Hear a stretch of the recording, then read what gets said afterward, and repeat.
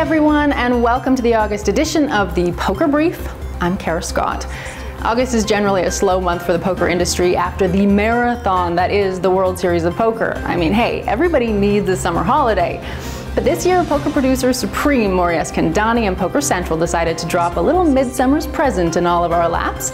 Brand new episodes of the cult classic TV show, Poker After Dark. They kicked things off with 3 days of my favorite of the formats, the cash games, and then at the end of August had 3 days of the winner-take-all sit-and-go format with buy-ins of $25K and $50K. It was like nostalgia palooza as they brought back big names from the heyday of poker. And that familiar soundtrack of Ali Najad's voice calling out the action on the background of chip noise was like coming home. You know, if home is a high-stakes game where multi-millionaires risk huge stacks of money on the turn of a card without even seeming to blink an eye, homie. Drea Renee was a great new addition to the show, taking over the hosting duties and the very, very tough job of pulling aside players to interview them mid-game live. It wasn't all positive though. I don't know about you, but it was a bit unsettling for me to see the kid brother, young phenom, upstart of poker Tom Dwan with some gray hair. I mean, how fast did this past decade go?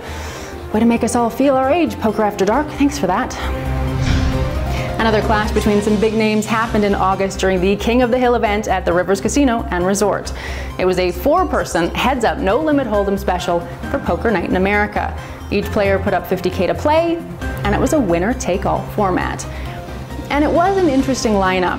You had Dan Jungleman Cates, known for playing and crushing nosebleed cash games, facing off against Frank Casella, World Series of Poker Player of the Year in 2010, who, by the way, also won his 3rd bracelet this summer.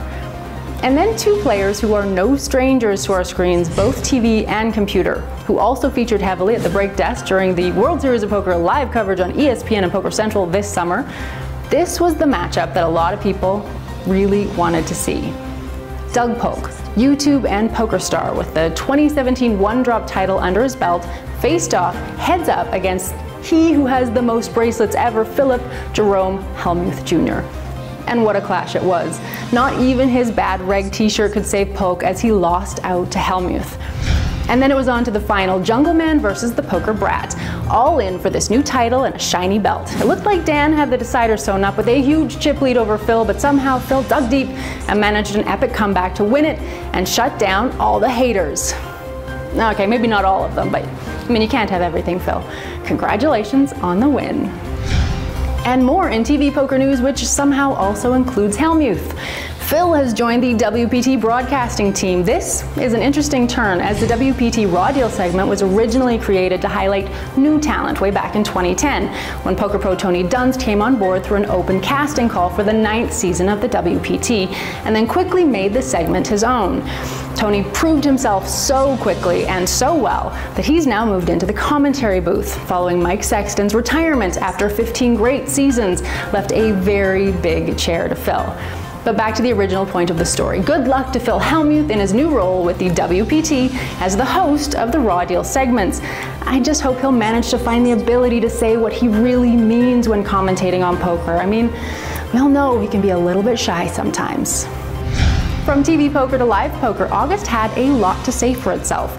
The PokerStars event in Barcelona made the biggest noise last month with their national championship offering a €4 million guarantee, which they covered with 4,557 entries. Altogether, it made for the biggest live tournament attendance in PokerStars history. With such big numbers, they're doing some creative work on how to accommodate these kinds of crowds of players now and in the future. They've been looking at reducing the gap between the starting days, obviously having differing level lengths for different starting days, and as head of live poker operations, Neil Johnson told Poker News, they're even considering playing down to the money on day ones, which is something that the WPT 500 has employed with success. I wasn't able to attend Barcelona, but I am looking forward to the upcoming 888 Live Festival, which is coming to Sao Paulo, Brazil this month. I think the next edition of the Poker Brief might just be actually all my holiday snaps. I hope that's okay. Now, Brazil is one of those places where enthusiasm and excitement for poker is huge and still on the rise. I'll be joining some of my 888 colleagues and some football legends as well. That's soccer for you in North America, to check out the poker scene, meet some of the passionate poker enthusiasts there, and play a bit of the game as well. Satellites for the main event were online at 888 Poker, so we'll be seeing some of you there for sure. And finally, Poker After Dark and Barcelona, they weren't the only games that people were talking about in August. 888 Poker finally launched their new product called Flopomania, which they said allows players to skip to the action by removing pre-flop play. No more raise and take it rounds, as the action starts with the flop already open for all the players to see.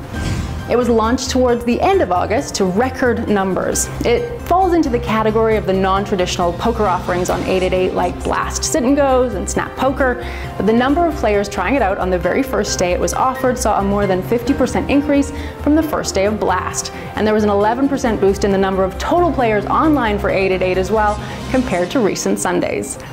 As a game, it's for action players who, just hate the feeling of seeing that they would have smashed the flop after they've already folded pre. And that's it for me this month. See you back here next time for more on the Poker Brief.